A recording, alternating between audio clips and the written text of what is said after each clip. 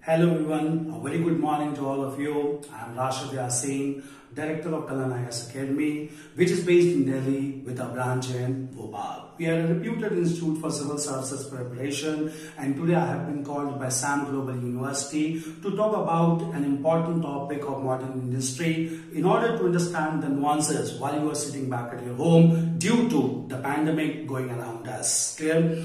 Today we are going to talk about all proper legislations enacted by British authority in India in order to ensure proper administration and to sustain colonial rule. These legislations were further incorporated into Indian Constitution as well and has become the basis of Indian administration till contemporary times. In order to understand the legislations enacted by British, we need to keep three things in mind. The first important thing is we need to understand the background and the context under which these legislations were enacted.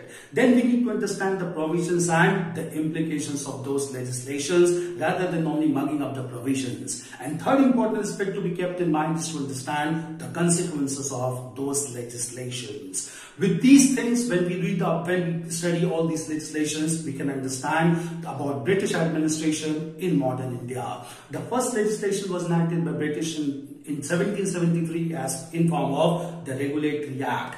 The purpose of this act was basically to regulate the affairs of British East India Company and Court of Directors through British parliamentarians in London. The Regulatory Act was followed by Pitt's India Act and the Charter Acts starting with 1793, which were to be reviewed after every 20 years. These legislations resulted into curtailment of powers of British East India Company and enhancement in the power and prestige of British parliamentarians in London. Finally, the rule of British East India Company was abolished through a comprehensive legislation known as the Government of India Act 1858, which was enacted after the mighty revolt of 1857. Thereafter, British Crown began to rule over India, and important legislations enacted thereafter in form of the Indian Council Act of 1861, Indian Council Act of 1892, and finally Indian Council Act of 1909, which is also known as the more elemental reforms that introduced the controversial principle of separate electorates that led to divide among two religious communities in India.